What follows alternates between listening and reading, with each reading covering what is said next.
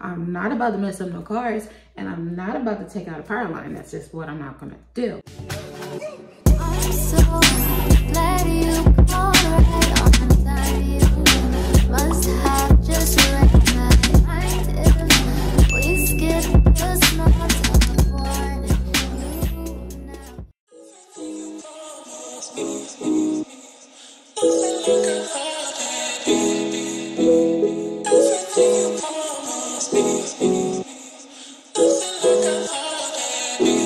Oh my gosh, hi guys, welcome to my channel. I'm Ayana, and if you're new, hey boo.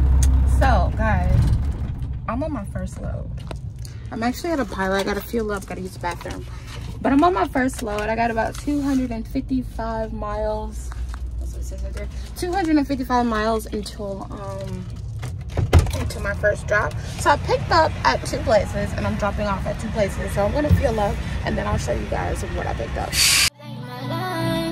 trying to get the patience, but I have no time. Like a dead man walking, try to be silent cause I know you. Funny how they never care about the old you.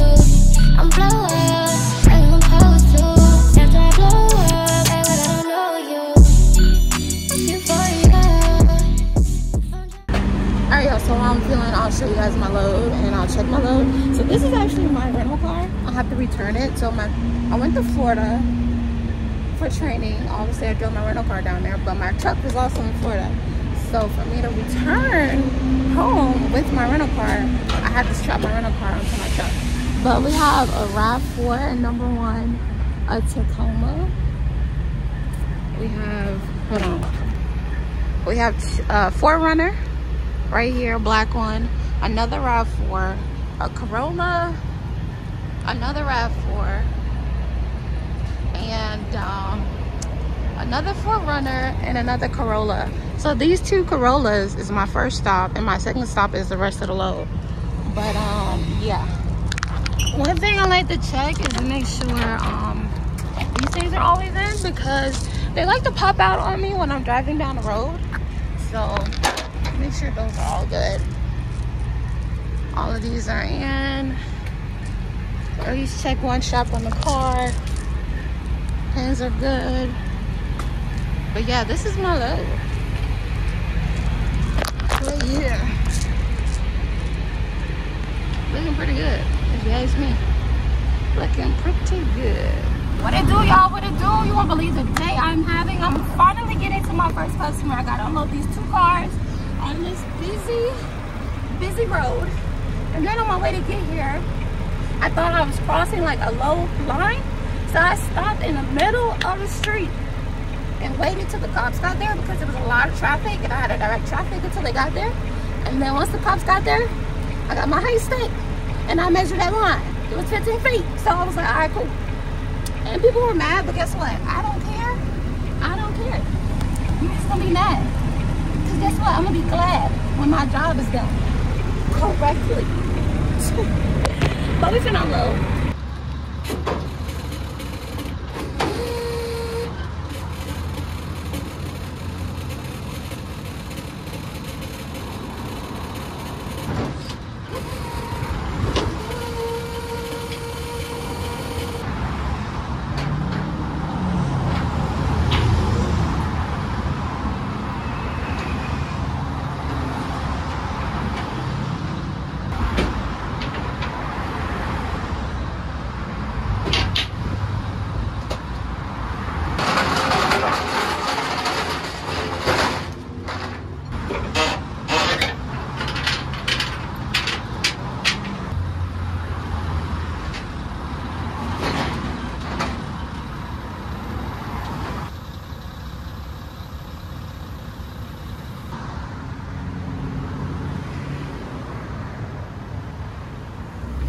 Guys, all right, sorry for all the background noise, but first delivery complete, scratch free.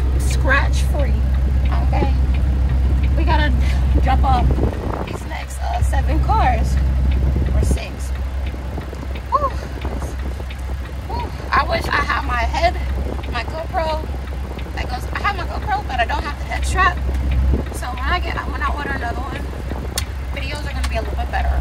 But it's hot. I'm cooking, and ticking, so let's get into it.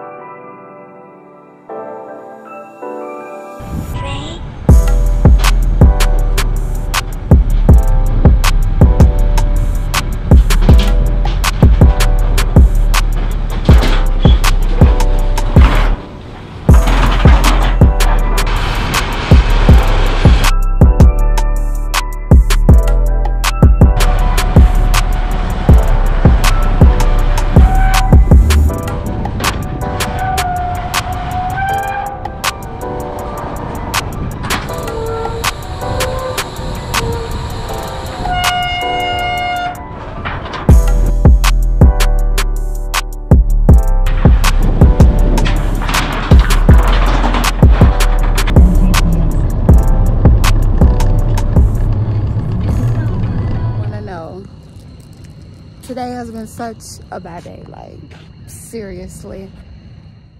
What's up, y'all? So it's like the next night. I'm home now in my pajamas, but I just kind of want to explain like this whole thing. So this is my first day at this company, hauling new cars. I've been hauling cars for 8 months with Carvana. Those are used cars. But now I'm hauling new cars for Centurion. Okay, so I'm just gonna give you a little story or whatever, and how that whole day was just traumatic. Okay, so I picked up a load in Jacksonville. I had to pick up at two different stops. So 6 of my cars were from one Toyota, and 2 of my cars were from another Toyota. Yeah. And after I picked up those cars, I went down my way to Georgia. First stop was Union City. So with Union City is I did contact a driver to get directions, but it wasn't like, I actually got the directions and I thought I was following the right directions, but I don't know, I could have been or I could have not been. With Centurion, they stress you, call dispatch, and they'll hook you up with another driver that's recently been there. So if you need help, blah, blah, blah. But anyway, so as I was going down this road, it said no trucks, okay? And if you're a truck driver, you see these no truck signs after you didn't already turn on the road, whether you're looking or not. That's just that's just how some of these signs are most of the time. And I was like, okay, I can't turn around. It is what it is. So I'm driving and I see some little branches. So with little branches, you don't want to drive your truck under little branches because you will damage something. So it's one way this way and one way the other way. So I'm driving in oncoming traffic, but I waited for there to be no cars. So I put on my hazards and started driving on the left side. And I'm driving, and here comes the power line. The power line looked low to me. So I was like, okay, well, I'm just gonna get out. I'm gonna pump my brakes and I'm gonna call the police because I don't know what to do in this situation. I'm not about to mess up no cars, and I'm not about to take out a power line. That's just what I'm not gonna do. So I called police. They dispatched a police officer. It took him about 20-25 minutes to get there. Obviously I have traffic coming from both ways, and they obviously can't see around my truck. So I had to get out and direct traffic. Like, okay, you come this way. Come on, let's go. Do. All right, cool. Police officer finally came, and I told him the situation. He was like, okay, well, what you want to do? Da da da. So I think his original plan was he was just gonna let me creep onto it and see if I was gonna hit the line. But I was like, nah, I got a height stick. Okay, because you need your height sticks to measure how tall your loads are. And my highest point on my load was about 13.8. So I just wanted to know, like, was that power line 13.6? Because if it was, I would hit it. So I was like, okay, boom. We got traffic blocked. I'm talking about buku traffic both ways. So I get my height stick. I measured that power line. That power line is 15 feet. Now at this point, I'm feeling like a Dumbo because it's like I just wasted 30 minutes. Probably more than that. trying to figure out if I'm gonna hit this power line, and the whole time I wasn't gonna hit it. But that's okay, because guess what? I'd rather be safe than sorry. That was my judgment, okay? And like I said, the driver that I contacted told me to go down Buffington Road, but I just didn't, it just didn't click in my head. Like, okay, if he told me to go that way, then it makes sense. Like, you know, I can get through there, but I just didn't trust it. I don't know, it's my first time on this route, first time on this, with this carrier. So I was just being extra super duper cautious. So that's all that was. So that was just part one. That's part one of this crazy day. Okay, let's see. I get to my second dealership, not dealership. I was dropping off at Enterprise. And that was fine. That was easy greasy. Well, when I got there, it was nobody there. So I'm walking around the whole Enterprise trying to find somebody. There was nobody there. So I'm walking back to my truck and I see the security guard walking back to the shack. I'm like, okay.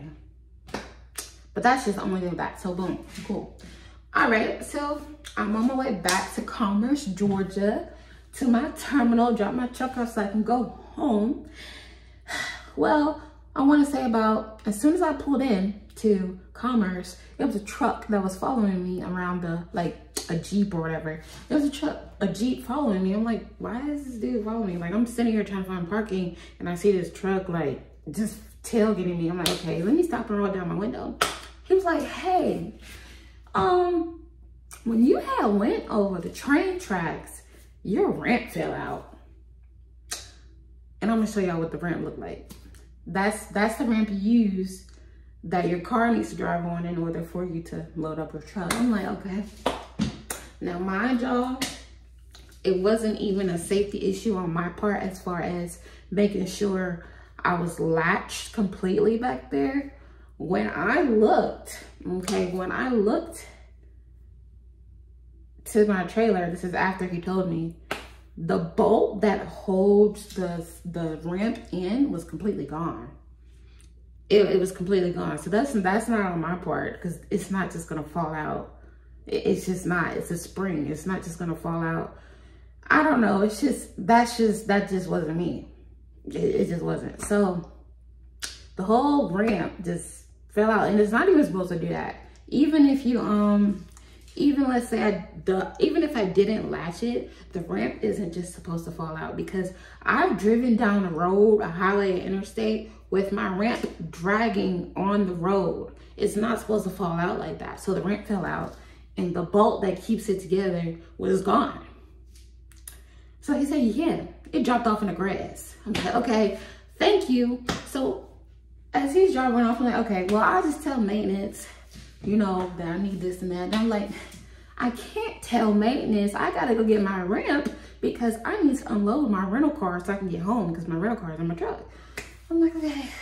So I get back in my truck. I drive back out there near the train tracks. I get out my truck, put my flashers on to see if I can find the ramp. The ramp is nowhere to be found. So I'm walking back to my truck. And then the guy in the Jeep, I see him driving by. He was like, are you the lady that I was talking to? I'm like, yeah. He was like, yeah, I got your ramp. It's on top of my truck. He had that ramp strapped on top of his Jeep. On top of his Jeep, y'all. Like, let me tell you something. That ain't nothing but God. Because I was about to go find my ramp and walk back to my truck and try to put that bad boy back in. That ain't nothing but God, because that could have just been a regular Hyundai Sonata in the back, you know, and they can't, of course, you know, you can't really strap anything on top of your car. You don't have no straps or nothing. But this man, he had the utility rack, he had the straps, he had everything. And he strapped that thing on top of his truck and came back to give me my ramp. And the best part about it is the ramp didn't hit him when it came out, because obviously he was behind me and it didn't hit him. But yeah, that's a big blessing. I just want to thank God that nobody got hurt in that situation. But that's also a problem that was out of my control. Like I said, for you, before you even drive off in these type of trailers, you gotta make sure it's locked. And I know 100% fact, I know it's locked. The only time my skids have ever fallen out is if it got loose, okay? Even if it's loose, the latch will still be there. The little silver pulley thing will still be there. That thing was gone. That's not supposed to happen, period. That's not my fault. So, yeah, I put that in as a maintenance request. And that's gonna have to get fixed before I get my next load. So I gotta call maintenance tomorrow. But yeah, that's, that was that. Let's see, did anything else crazy happen that day? No. It was just really hectic. And I'm sharing this because in previous situations throughout my 2 years of trucking, if I would have, you know, earlier, if I would have gone through that, I would bust out crying because I've done it before. If you're a old subscriber, you know what I'm saying? If you've seen that video when I had to drop off that load in Atlanta, yeah. Of course I didn't cry on the video, but I cried about it. But you know, it comes with experience. I'm doing good things. I'm learning not to stress about things. It is what it is. Things happen. As long as somebody gets hurt, we're good. And like I said, I'd rather be safe than sorry in any of these situations. So that's a learning lesson for me. That's also another learning lesson for me to just plan my trips better. It is my first run, so I'm still trying to get adjusted to things, but just plan my trip better. I did call the dealership, by the way, but I didn't ask for directions. I asked where to park my truck to unload, but I didn't ask for directions how to get there. But I did ask the driver, so he did help too. So yeah, but just plan my trips better, call the dealerships, call drivers, and figure out the best route. Oh yeah, another thing. I was stuck in about an hour and a half of traffic in Atlanta, 285, 85. I mean, like, come on. But it's all good. Guess what? It's all good, you know why? Because God is great all the time. All the time, God is good or great. Yeah, but this is just like, I just wanted to share like my first load with you guys. It was so crazy, but it's an experience that I have on my belt and something that I can always look back on because I got this video. But if you guys want to get into trucking, do it. It's worth your while. I will tell you that. But that's all for today's video, guys. If you watched all the way to the end, let me know how your day was. I would like to know. Let me know how your day was. And I'm about to edit this video. Excuse the ratchetness. And I'll catch you guys in my next one. Peace.